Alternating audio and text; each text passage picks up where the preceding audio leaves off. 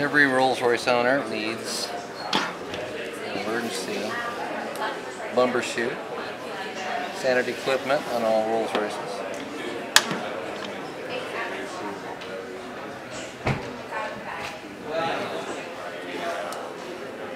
I like it. This is luxury. This is Beverly Hills luxury, no doubt.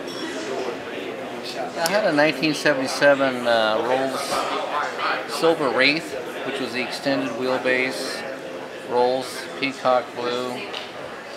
Had the footrest in the back seat. Very elegant car.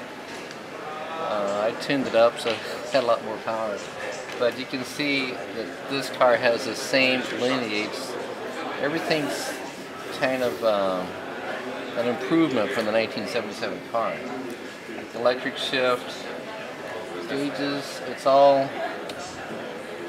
an updated version of the 1977 car. This car features the heads-up speedometer display, V12 turbocharged engine, 8-speed automatic transmission.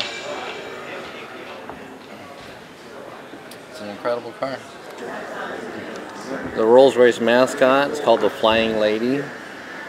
But so many were stolen or broken off that they finally made it the disappearing Flying Lady. So when you park the car, this drops down out of view. I don't know how many people will be smoking in this car, but this has an incredible ashtray for the rear seat passengers.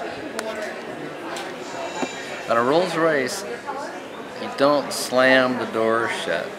You shut the door. In this case,